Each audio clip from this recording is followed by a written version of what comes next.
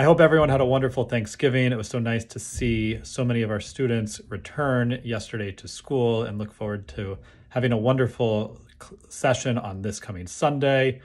Reminder, we will have school this Sunday, next Sunday, through Wednesday, December 14th, before we go on break over the winter period.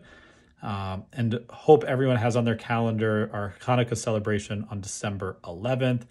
We'll have school that morning, and then at 11 o'clock, invite all of our parents to join us as we celebrate a wonderful day of Hanukkah with Sufganiyot eating contest and other wonderful treats throughout the morning and early afternoon. So please make your reservation and join us for that community celebration on December 11th.